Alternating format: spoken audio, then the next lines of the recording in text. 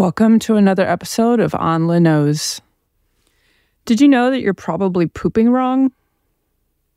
Yeah, this is a topic I'm probably going to come back to because it's important.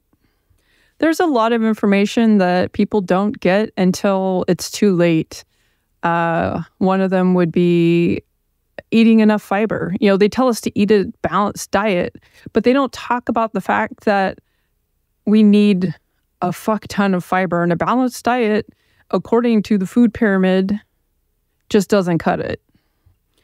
And because we're not getting enough fiber, when we go to the bathroom, that stuff isn't quite working right either. And so like the average person, instead of relaxing and you would kind of push your belly out, and then that relaxes the bowel area and then stuff comes out. Instead, they actually strain, so push down with the muscles like in the ass, basically. And you're not supposed to do that. You're not supposed to strain. It's really bad. It's bad for everything. It makes stuff fall out of your body over time.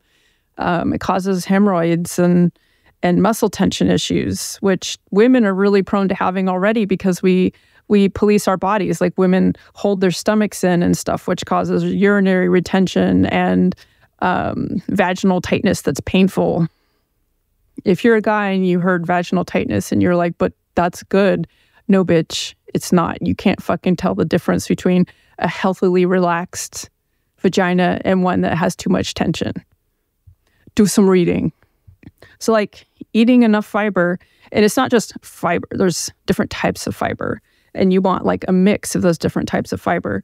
But eating enough fiber is kind of like going to the gym, but for your bowels, your intestines. And it has so many positive effects. It feeds good bacteria, of which people, especially on a Western diet, are lacking. It lowers the instances of all kinds of diseases that we're still learning about. Because if you look at indigenous populations where they get plenty of fiber and don't get like the mass-produced foods, they don't get those health issues. And it's believed to help lower inflammation, stuff like that. But it also keeps the muscles and the nerves in the bowel and the colon area healthy. And so you're more likely to have like successful, complete passing if you're working that area. Walking is also very important for this. Like of all the exercises, walking is like kind of the best one for keeping the bowels happy. The average American is said to get 10 grams of fiber a day. I feel like that's on the high side because if you look at like labels and stuff, even like oatmeal, like if you get Quaker's oatmeal, you get like 2 grams of fiber. That's it, right? If you buy like steel cut oats from like a lesser known brand, you usually get like 4 grams. And the oatmeals, not so much the Quaker stuff, but the other types of oatmeals that are a little bit less processed, you actually get a mix of the fiber, which is good. The Quaker brand, you mainly just get soluble fiber. And soluble fiber is important because they believe that it helps release cholesterol as you're digesting it. It sort of creates this like goopy stuff. It can also be helpful if you're prone to diarrhea or whatever because it helps slow the gut down. So it can like help solidify things a little bit. But if you're prone to constipation, then it's not helpful. Insoluble fiber is the one that helps sort of off-balance that, or off-balance, balance, whatever. So insoluble kind of irritates the gut and gets it moving. You don't want like all of either, really. You want to mix. And depending on which part of the world you're in, there are actually other types of fiber like resistant starch. There's like prebiotic fibers. There's a whole bunch. But in the US, predominantly when people talk about fiber, they're talking about soluble and insoluble fibers. So Americans on average get 10 grams of fiber. Let's just say that that's accurate. The recommended amount of fiber, depending on your age and your sex, is 25 to 35 grams of fiber. Now, if you hear this and you're thinking, man, I should add more fiber to my diet, don't aim high to start with. Start small, baby steps, because Yeah. It's not fun. And could actually be a deterrent if you have enough GI upset from adding that much fiber in. But, like some people, when they have a burrito and they haven't had anything like that in a while, and then they're very like gassy and they have like a lot of bowel movement, stuff like that. That's because burritos tend to have a lot of fiber. They have beans and avocado and stuff like that. So on average, I get between 20 and 30 grams of fiber a day. I do that through planning my meals accordingly. I guess that's obviously. But I eat a lot of raw, like real stuff, So when I have I'll have a shit ton of asparagus, and you'd be thinking like you're going to have like 5 stalks. Now I have like 15. And the way that my plate looks is it's like 2/3 the green and then protein and a little bit of something else. And for me, I usually don't eat rice because it's empty calories. I go for something like quinoa. Sometimes I'll do a brown rice quinoa mix. And that would be my dinner. But I try to make sure that my meals are all shaped to support a specific dietary goal. So even if I get snacky stuff, I will choose snacky stuff that's say chickpea based, or I found a granola that doesn't have nuts in it because I don't digest nuts for whatever reason. So they're really painful to eat. I don't eat a lot of oats because I do feel like they're kind of empty carbs next to, other things. But you can also, if you really like rice, one of the things you can do is cook rice, leave it overnight, and eat it the next day, and it creates this resistant starch that can be really great for the gut as well. And just making that dietary change can be amazing for your health in the long run because of the bacteria in the gut and getting things moving regularly. A lot of people are constipated and they don't even know that they're constipated because they poop regularly. So they think that they're fine, but they're not actually pooping enough. Another thing that can be done is using a squatty potty or some tool like that helps you get into more of a squatting position, and it helps sort of straighten out the colon so there's not a kink, so you can pass things more easily and in a more relaxed state. I freaking love that when you go to Stanford, if you're in the GI department, they have squatty potties. So I mentioned earlier you're not supposed to strain, and a lot of people, they just don't remember how to do it the way that we did it naturally when we were little. But one of the things that you're supposed to be doing versus straining or bearing down with your pelvic floor is if you take a really deep breath, and this is something a lot of people also have a hard time with, instead of breathing through your chest, you want to breathe through your belly. That's actually correct. And as we get older, we get stressed and we start keeping our tension up in our chest. And that can actually cause all kinds of physical symptoms like anxiety and stuff that if you just start breathing through your belly, boom, so much better. So if you were to breathe through your belly and just relax your belly into that breath and sort of push your belly out. So you're trying to make yourself look basically pregnant, right? And when you do that, if you were doing that while you're in the middle of a bowel movement, your rectum, pelvic floor would be relaxed, but you would still be pushing on the stuff, right? So it would help the bowels move stuff through. And unless you're like me, you have a helper muscle that helps move that stuff through. I don't know what that's technically called. I just call it the helper muscle. Mine doesn't work. It's defective, which is why I know so much about pooping. And this stuff is very important. And the earlier you pick up on better habits, the better it is in the long run, because there's all these health issues that are just seen as old people things that are literally the result of a lifetime of bad habits. For example, GERD. Did you know that GERD isn't just making too much stomach acid. GERD can be caused by the sphincter at the bottom of the esophagus between the stomach and the esophagus becoming defective. And the things that cause that to become defective are excessive strain. And the things that cause excessive strain is eating food with carbonated beverages that up suppression of stomach way, way more. Laying down while and or after eating, you should wait a minimum of 2 hours, better to wait 3 to 4 hours before laying down or reclining.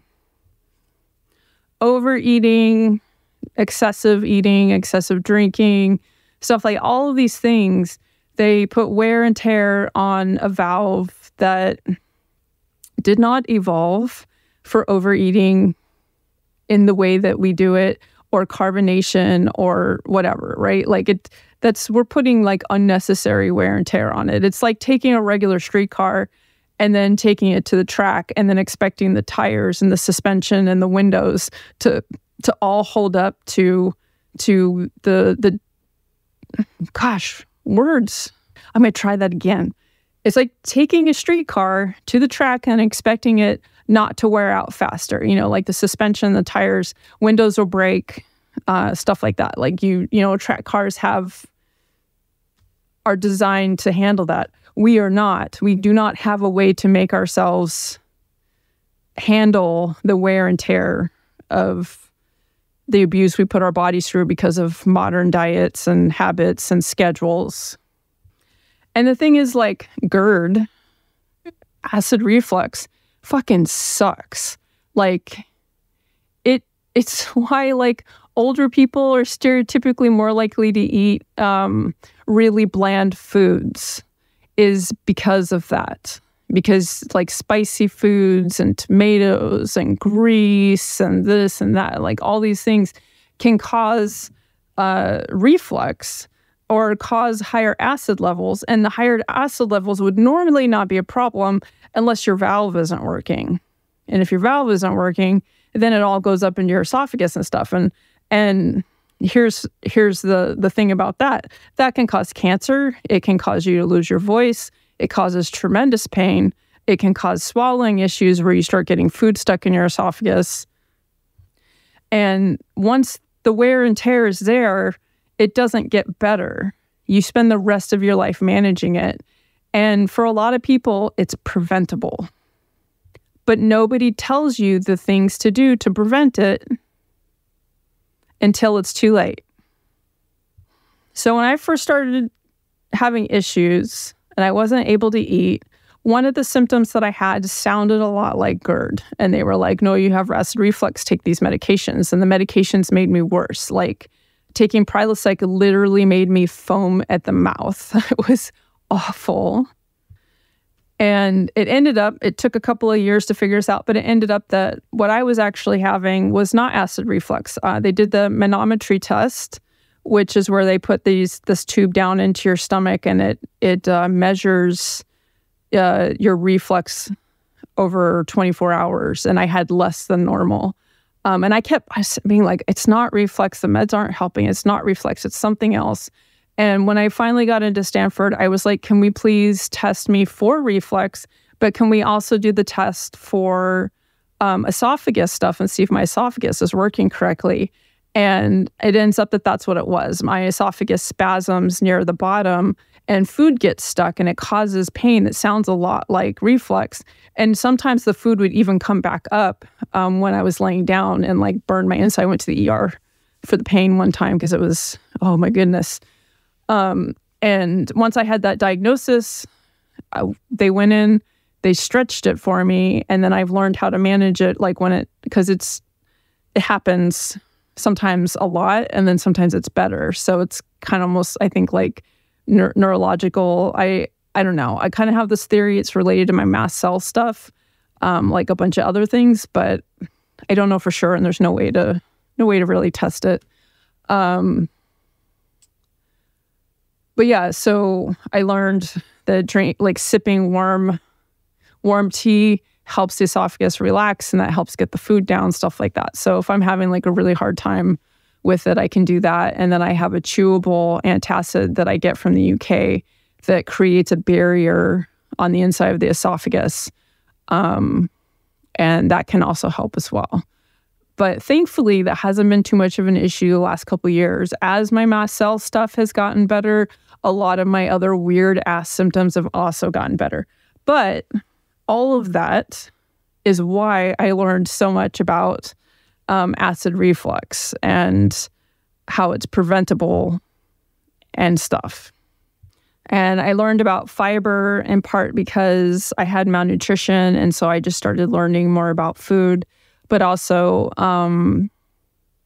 when I was not able to eat solid foods, I had to learn how to feed myself and get the nutrition I need and get fiber, because I couldn't go to the bathroom because I didn't have anything substantial passing through.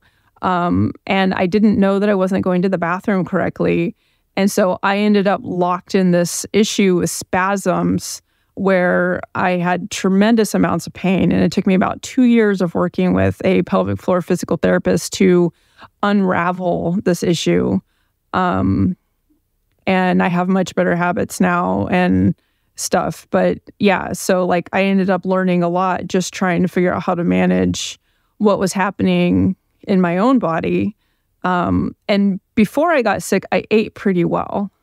I had no awareness of how much fiber I should be eating, but I was eating plenty of fiber just because my preferred diet is, I love eating beans and avocado and vegetables, just not big on carbs. Like if we did spaghetti squash. Nowadays, I don't digest the spaghetti squash that well, so I do chickpea-based pasta instead of wheat-based. There was this company called Ubiome, or Ubiomi. I'm not sure how you say it. I know how you spell it. It no longer exists. They were not billing correctly, and they got in trouble, and the company was dismantled. But they provided a service where you could send in your flora, and they would look at your bacteria and kind of give you like data, kind of like 23andMe, but for your poop. And so I did that while I was on the liquid diet, and then did it a couple more times as I started to be able to eat more solid foods, and I could see like the change in my bacteria. Like I had a lot of like this one bacteria because I didn't have enough fiber in my diet. And then I also had like really high cholesterol, but it was like good cholesterol. And it's because I wasn't able to counterbalance it with some of the things that I should have been eating. And then as I started to be able to eat solid foods, and like I was having a lot of like salads and beans and stuff like that, the bacteria changed, and I started having more and more of like the good stuff. And my cholesterol, my cholesterol took about 1.5 years, but it like totally like normalized and is like super good now. And it was like so fascinating doing the tests and being able to see, like what was going on, and then actually see real changes because of what I was eating. That was for me, like when I started being able to eat solids again, that was so exciting. It was also really scary because I was really afraid it was going to get taken away from me again, because it was really hard to adapt to a liquid diet. But the symptoms that I had when I ate stuff was so unpleasant that you couldn't make me eat. I would not eat stuff that I shouldn't be eating. It was not worth it to me. The interesting thing, and this is one of the things that pointed towards the mast cell stuff early on, was I could eat something like McDonald's and I was fine, but I couldn't have a salad. So basically that roughage, the high residue foods were all causing issues for me. And apparently that's really common with people that have the mast cell stuff, is that they can eat like the shittiest of shitty foods, but they can't eat like the good stuff. So as my system started to settle down and I started having less of these other symptoms, like I had really low blood pressure for years, like 90 over 60, 90 over 55. And that was like my doctors were like, oh, your blood pressure's fine. I'm like, no, it's not. It's super low. And the nurses would be like, is it always this low? And I'm like, well, the doctors say it's fine. It's like they didn't want to deal with it because like I already had so many other issues. But now that I am not having so many symptoms and I'm able to eat more normally, and it took about 3 years of eating normally and my symptoms getting better. Like the last, I don't know, like I'm going to say the last few months have been the best since I got sick. I got these really fancy air filters, and I think they're helping a lot because the house I'm in has issues, as I mentioned. And I just have a little more reserve. And part of that, I think, is because my blood pressure is doing better. And one of the symptoms of mast cell is basically being in an anaphylactic state all the time. And we think of anaphylaxis as your throat closing up, but there are actually other symptoms that you can have besides that or along with that, including a really low blood pressure. And really low blood pressure is seen commonly in mast cell stuff. Some people that have the mast cell issues, they do get anaphylaxis where they will swell up, like their throat will swell up and stuff, and that's pretty scary. And I've only had that like twice, and it was mild, not super bad. But yeah, like it's just been fascinating. You know, ignoring all the hardship that comes with what I've been through, just fascinating to watch things change because of what I'm putting into my body. And it's made me very, like, I take it very seriously. Like, I don't eat bad that much. Every now and again, I will splurge. But even when I splurge, it tends to be good quality ingredients. And I have to be mindful of, like, you know, not having like high histamine foods and stuff like that because I always feel worse. I get like really bad bloating. Like sometimes in the evening, I just look like I'm pregnant, and I get that even when I'm eating well. But if I eat something that was like higher histamine, I will like, it'll be really painfully like hard, like rigid stomach kind of thing. I think it's really easy to take for granted your health. You know, like I took my health pretty seriously. I have PCOS. And so I was never able to eat what I wanted. I used to keep a spreadsheet of my food before there were like smartphones with apps and stuff, because I was terrified of side effects. I was afraid of having diabetes and all these things that are comorbidities or your higher percentage chance of getting if you have PCOS. I just terrified. So I was always pretty mindful anyways. But after I lost so much health, it's just really important to me in a way that I think it's always going to be important to me. And it's always going to be important to me that the people that are in my life directly are also taking care of themselves. You know, like everybody else can do whatever they want. You know, if I judge them, I'll keep it to myself, you know, because like I don't live their life, so I don't know. But people that are directly in my life, it's important that they take care of themselves because I have to witness that, you know, and their good behavior is inspirational for my good behavior and vice versa. But also, like, it's really hard to be around people who don't take care of themselves and then they complain about the issues that they have caused with their decisions. I'm not a fan of that. I don't feel like it's my responsibility to be compassionate when someone did it to themselves. It's just no. You know, there are a lot of scenarios that a person can end up with something like diabetes and it's outside of their control. Genetics, environment, money, like, you know, and that's different. But a person within that can still fight it. You know, like I was poor for a long time. I'm still technically poor and I still fought it. I still made healthy decisions within that. It required planning ahead. It required buying in bulk, which was more money up front, but less money over time once you start doing it. You know, it required sacrifices. And, you know, I managed it.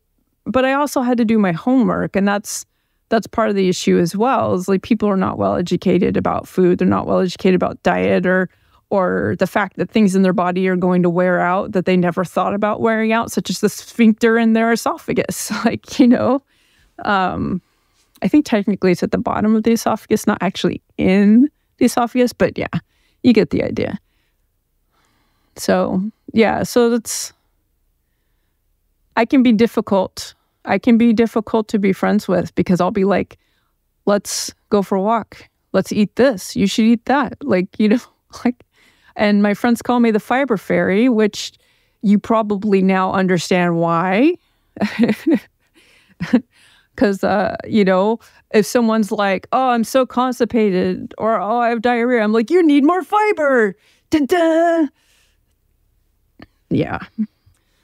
My perspective on things in general is that everything we do matters. Everything, and we basically all have a lot of power to impact ourselves and to impact others for good. I think sometimes we actually have more control over how we impact others than we do on how we are impacted.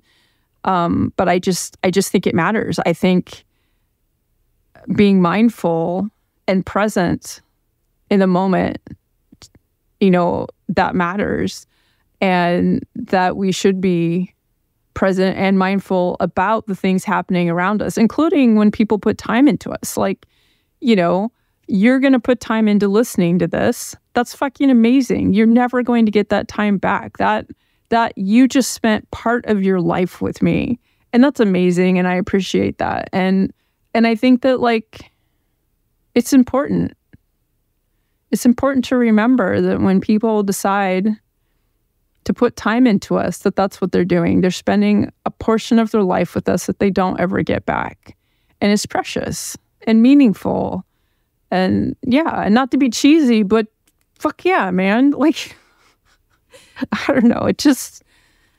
I think about these things and I feel these things. I feel them all the time. I don't always express them well, but I feel them all the time. I feel this vividness in every moment, especially when I'm spending it with other people, that these moments matter because our life is precious. It is the only life that we have, unless you subscribe to different ways of thinking. But, science doesn't really support that. So, and technically, let's say our energy gets reused, right? And we don't remember. So we're still going to miss out on experiencing things in this body, in this life. We might get to experience it again in another machine, but it's not going to be the same. So it's still just as precious. Yeah. So my point stands no matter what you believe, because even if you go to a special place, a special fuzzy, warm, happy place after, it's still not the same as this. It's just is. This is what it is, and everything else is whatever. I don't believe in anything else, but I respect that other beliefs give people comfort, and I don't have a problem with them as long as they don't try to control what I think or do. That's the only time I have an issue with it. But otherwise, you can think anything, I just think that we're just an amazingly random collection of molecules, and when we die, we go back into the universe and get recycled in some other way that's very different. And I think that's pretty awesome. That's enough for me. I don't know, not to get all heavy and whatever, just at the tail end of this, but I could stop myself. Well, it's just about 30 minutes, so I want to thank you for listening and give mad props to my... I'm not saying that. Hold on, let me redo that. I would like to give thanks and appreciation to my patrons, as always, because you're awesome. And to anybody that listens to this and is supporting my stuff, you're also awesome. There is literally no way to succeed in an online environment without the support of other people. So like, you matter, okay? You matter a lot. And I think next time I'm going to talk about art, my art, because I don't really know anything about art. So I can only talk about my art and my experience with it. And it's been crazy, okay? It's been crazy. But anyway, thanks again. Bye-bye.